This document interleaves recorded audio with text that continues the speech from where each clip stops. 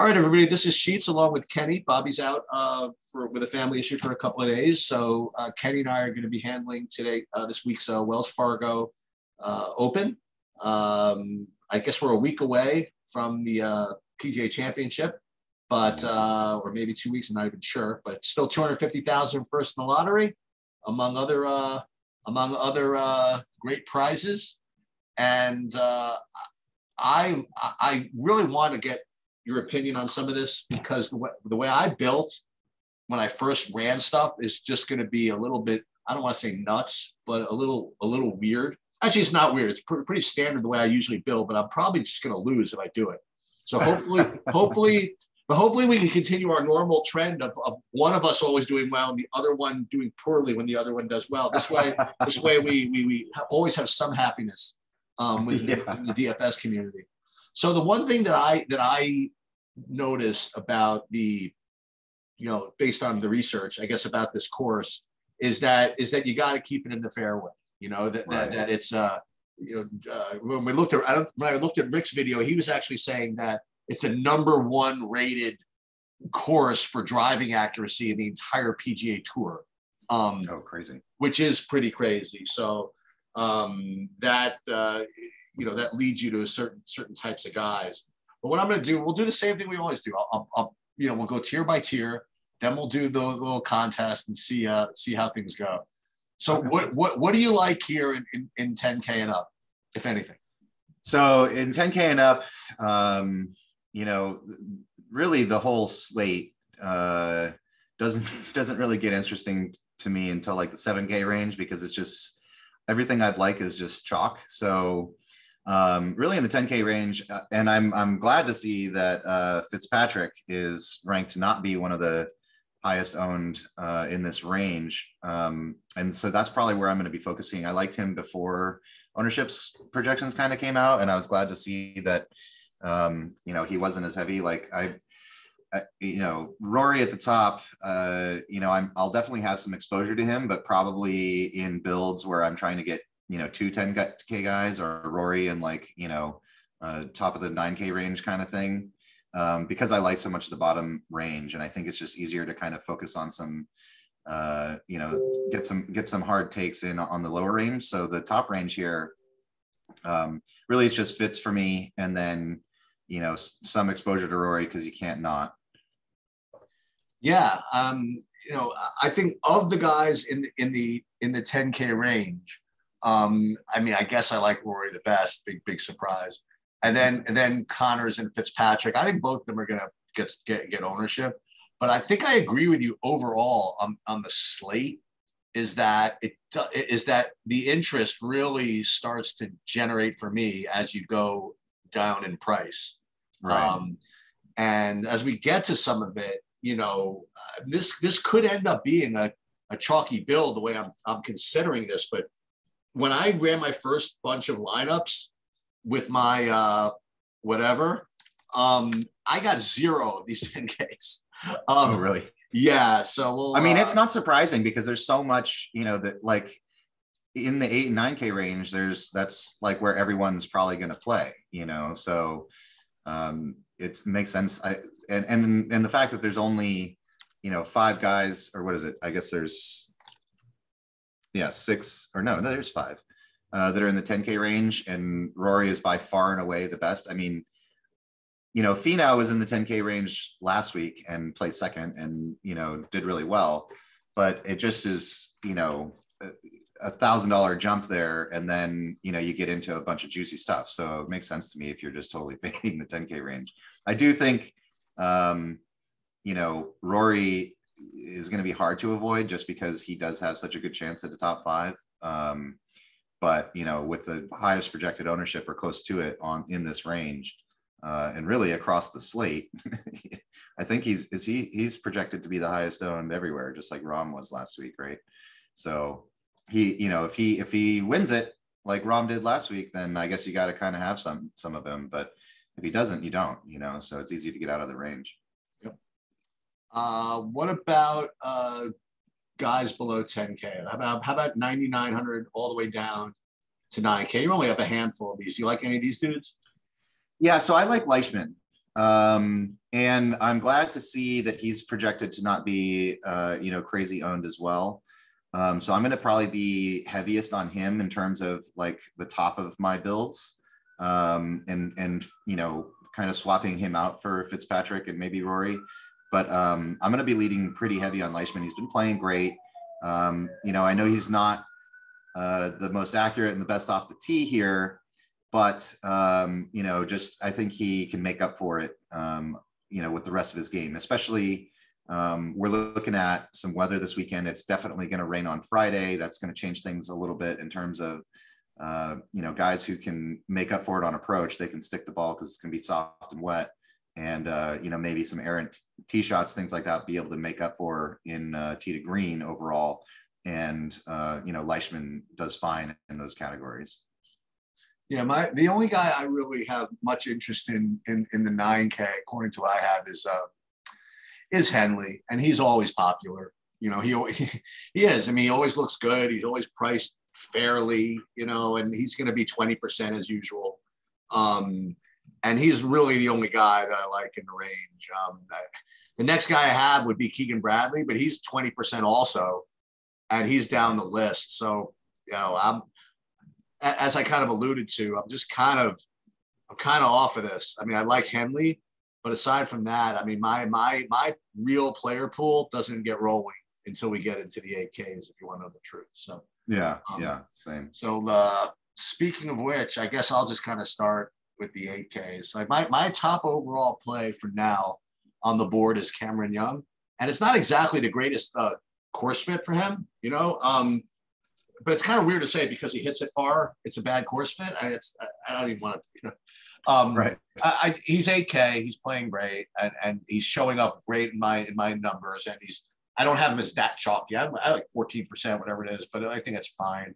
And then I got a whole bunch of these other guys. I mean, like KC at 8,800, I like that. Seems to be a good course fit. I mean, how do you not play Webb in a situation like this? I don't know. I can't imagine 10% ownership is going to be accurate. I have to imagine he's got to be owned more, I would think. But I like that. And then Seamus Power, I like him. All these guys like right around 10%. So Seamus Power. And then I even got two more. I got Sergio, who I don't usually play. And then I got kind of the chalkiest of all of them. I don't know why he's getting all the ownership, but I see Max Homa getting like 18%. I don't see why he's any better than the others. I mean, I still like him, but I think all of those guys are just really, really good plays, and I'm gonna probably have just carloads of all of that. That's interesting. So I think it does kind of make sense that Homa is projected to be the highest in this range, just because he's kind of picking up some momentum. He's expected to kind of catapult into the top of the elite golfers, I think, this season, in a lot of people's opinions. And he's been playing great, and he's got all the parts of the game together, and it's not the strongest field, but I agree with you. I don't think he's necessarily ahead above anyone else in the range here. So for me, that's kind of an easy fade, which I'm sad to say because I'm a fan of his. But I'm on board with you on Cam Young. He's been playing great. I've been going back to him over and over, and he does well, and he's starting to get a little bit more pricey, and I think he deserves that, but I'm okay with that. I also like, so the other two guys that you didn't mention are the ones I like, which is Siwoo and Jason Day. Siwoo, I think is, he's been playing great. I know that there's a lot of people that think that he can only play, on Pete Dye courses, but, he's second in, no, that's not true. Is that true? He's third ranked in the range off the tee.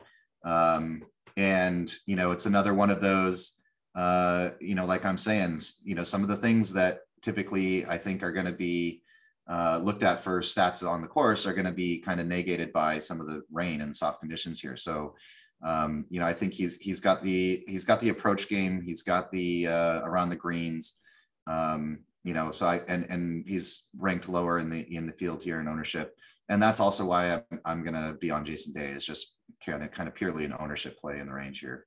Yeah, the Jason Day at 5% seems pretty appealing. And again, I think about this a lot. When I started doing DFS and when I started to go on a projection based approach, pretty much all the sports, is that the first thing I have to do is I do the numbers based on what I think, and then I always say, okay, how am I fading myself? You know what I mean? Like if I'm putting this together, then it's going to be very common for other people to do something similar. And one thing about golf, as I've noticed, is that the variance between the projections across the industry is very small relative to other sports. It's very, very tight. So everybody's seeing pretty much the same stuff. Right. So when I see like that, I have a bunch like these 8100s and these 8200s, and you give me kind of the go ahead to play a Jason Day, and he's going to be like at least half the ownership of any of these guys. Right. I think that's really sharp. And I'm definitely going to probably force some of that in. Saberson will probably give me that anyway, just because he's like 5%. Right. But if not, that's like a perfect idea of someone to just get in there. What do you think of Sergio, by the way? Because whenever I think of these other, these non-kind cool kid names, like Sergio and Jason Day and whatever, I think of you because you have a good eye on those types of guys. Are you still high on Sergio, or do you see him? I do like Sergio. I said at the beginning of the season, I think he's going to have a great season. He, has been seeming to get his game back together, like his old form. And, he rates out well on the course too, turns out. I mean, he's great off the tee. He's pretty accurate. And I think he's, also one of the lower ownerships kind of around here. So, why not Sergio? Yep. Yeah, I like it. All right. So 7K is just a zillion guys. So why don't you just tell me your top 5, I guess, with given ownership, given however you want to rank them. Okay, so my top 2 guys are pretty much far and away at the top of the 7K range here. Interesting. Is Aaron Rai and Johnny Vegas. Both of them have been playing amazingly lately. Both of them, just light up all the stats that you want to see this week. And both of them are, projected to be pretty low owned, maybe a little over 5% or so for Aaron Rai and under that for Vegas. So at least that's what I guess we have Vegas at like almost 6 too, but still, that's totally fine with me. These guys are going to be all over my lineups. Then I also like Doug Gim and Lanto Griffin, who I think is a great play this week at, the lowest in the range in ownership, and, has been playing great. I think he's going to be overlooked. I don't think there's any reason anyone's going to get sneaky and pick him out. And I think he has a great shot at, placing top 15, maybe, which would be great for this, salary range. And then lastly, and I'm just above 7,500 here. I have a whole other set of guys below 7,500. And then lastly, in the top of the 7Ks, will be Matthew Neesmith, who's also been playing great, ranks out well. And, I expect I just have a really solid. So we're just doing 7,500 up. Yeah, just because that's how I broke it up. Just because there's, I've got a whole other list of names. There's so many more down below, So Kenny and I, as I mentioned the same thing about Bobby, Kenny and I never talk about the stuff ahead of time. And, it's very interesting because there's like a zillion guys in the 7,500 to 7,900 range. And my top guy is literally his top guy, Jonathan Vegas. Okay. So that the odds of that happening is extremely small. So I can promise you he's not making the cut. Now that we took care of because we both like him. Because we both love him. Yeah. Now we know that for sure. Now I know I'm picking not to make the cut. But no, I mean, honestly, this is what I do with content providers. When you have two different people that use different methods sort of to come up with the same freaking thing, and it's low owned, you just kind of have to play it. You know what I mean? So right. So I like that a lot. Now, again, the reason why it's going to be low, it's not exactly the greatest course fit. You know what I mean? Like, because he hits it really far, not the most accurate. But you know what? Yeah, it's what's why he's 5% as opposed to, for example, a guy like Brian Harmon, who I like a lot also, but he just looks like a guy who's going to keep it accurate. He just does, and that's why he's going to be over 10%. You know, and that's the way that goes. And I do happen to like him. But as far, and I like, Keith Mitchell too, but these are like over 10% guys. I'd even play Kevin Streelman, but again, he's going to be whatever. CT Pan, I like him too, but you tell me Vegas is half the ownership of all these guys. I mean, he's going to be a hell of a lot more than 5% in my lineups. Let's just put it that way. Right. What are your favorites under 7,500 or less, or 7,400? So 7,500 or less. I like where is it? Oh, Brendan Wu, who's been playing great. I think, also. Is he the guy that got second last week? Yep. Okay. Yep. And I think that there's a lot of momentum for these guys that played last week in, a field where it's kind of a similar construction. There's a couple of guys at the top that are all-stars, and the rest of the field is kind of spread across. There's a lot of, this is why the interest to us is in this, sub 8K range this week. You know what I mean? I also like David Lipsky a lot here. He's been on a tear, and also, I think is going to be pretty low owned just because he doesn't look like the best course fit here. And I'm fine with that this week, really, because it's, I think, like I said, I think that there can be makeup on Friday with rain. There's too much variance in golf anyway. Also, Troy Merritt, who's going to be a little bit more chalky, but I'll probably have some exposure to, because I do think, he has a decent chance at getting in the top 10 or something like that. And, even if he's around 10% or whatever, it's still, a great play in the range here, I think. Then I also like Brennan Steele, Kurt Kitayama. I'm also going to really like, I think is, what's his name? Hubbard.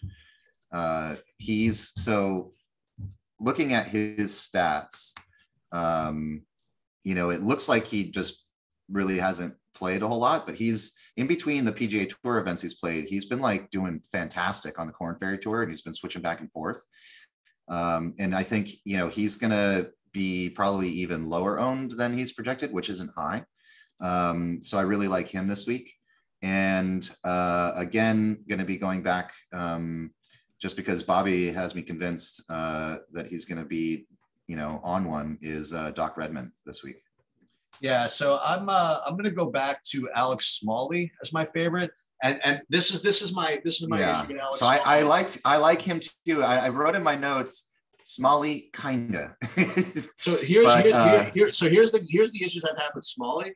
So whenever I have him and he does well, like I had him when he was T6, and I had him when he was T2.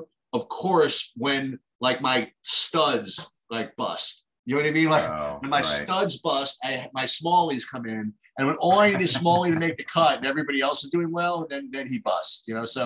So he's been, this looks like the perfect, results band of a GPP type play. Right. Cut T2, cut T6. So he's probably my favorite, but like I said, everybody's really close. To not even to reiterate the guys you said, who I have no issues with. I'll throw in, I don't even know if you got to these guys, but Martin Laird I like in there, and Luke List. He's another guy I literally have never done anything with. But so I all these guys look good. All the 7Ks, and you think about this, and this is why, I don't see Rory in my future this week. Just too many ways for me to not play him, I think. And this could be one of those weird weeks where he wins and you don't need him. Right. It's very possible. Well, if you get, if you get 3 or 4 guys in a lineup that are down in this range and, around the 5% or less ownership, and they all top 10, you're looking pretty good. You like any of the garbage here, or? I like a little bit of it. I like Scott Piercy, who's just had a fantastic stretch the past few tournaments, and got 11th here last year. Also, doesn't rank out well and is one of the lowest projected on the slate. I also like Steven Yeager, who I think, everyone's kind of onto. I think that he's going to get a little bit more ownership than we think, just because he's been doing well and there's been a lot of talk about him lately. Also, maybe a little bit of Tyler Duncan, who, just kind of looks like he rates out really great for the course, honestly, just looking at him. And then I'm also going to I actually really like Ryan Armour this week, which is kind of a weird one, but I think he also kind of rates out well. I think he's going to be sub 1% owned. And, I think just looking at, what was it that I saw, but I can't remember what it was. Also, and Bobby hates it every time I like this guy because he doesn't play often. Rory Sabatini. Actually. Oh, absolutely. Other Rory. Yeah. Absolutely. Yeah. The one guy I have that rates okay here is KH Lee. So he's I might try to get canceled when playing a Siwoo Kim, KH Lee, CT Pan lineup, maybe. may try that one. Just because of the initials, that's all it is. Right. I might try that one. But I don't see the need. Nobody under 7K really does it for me. So let's kind of reiterate and let's this is what we're gonna do. We'll do who's gonna win. We're gonna do the normal thing, and then what I'm gonna do also is, I don't know if you have ownerships in front of you, but come up with also. I'm gonna ask you for the best ownership fade. In other words, which guy you think is just the most over owned relative to his chances to perform. Okay. Okay. So let's start with. Let's just start with who's winning. All right. Well, say Rory if you think he's winning. It's totally fine. I'm gonna not say Rory, and I'm gonna get weird and say Leishman. I'm gonna say Rory because I'm gonna illustrate a point. I'm gonna say Rory because I do think he's most likely to win, and I also don't think you're gonna need him in your lineups if he does. So right. That just to illustrate that point, I do think Rory's most likely to win. So we got Rory, and then we have a Leishman flyer. So who under 10K that you have not used is you make for a top 5? For a top 5, I'll say I'm going to say Tyrrell Hatton, and the only reason I didn't mention him when we were going through the range is just because he, is one of the higher owned guys. But I also really like him, so I'll say Tyrrell Hatton. And I will go with solid chalk Russell Henley to make top 5 at 9,300. What about under 9K to make top 10? Now you can have some fun. Under 9K to make top 10. I'm gonna go. Yeah, I'm gonna say Jason Day. Okay, so we're gonna flip a coin here. It's gonna be this guy or this guy. All right, it's gonna be Paul Casey. It was going to be Webb Simpson or Paul Casey. It ended up on Paul Casey. So Paul Casey is going to be the guy. Under 8K to make top 20. I'm going to just steal him from you and say Johnny Vegas. And I will go. Did mention all these, but I will top 20. I will go with the more conservative approach. I will go Brian Harmon for top 20, okay. and just under 7K to make the cut. Who's your favorite of those 7Ks that you mentioned? Under 7K to make the cut, I'm gonna just go Brandon Wu. And sorry. Yeah, that's not 7K. No, that's not. Oh, I was looking at the wrong. I was looking at my notes, not the right. I was looking at the right set of them. Sorry about that. We'll go.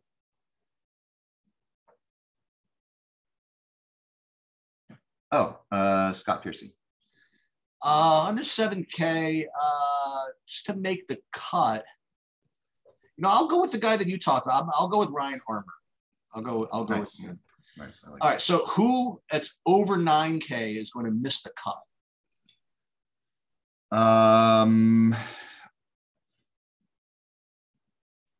Over 9K.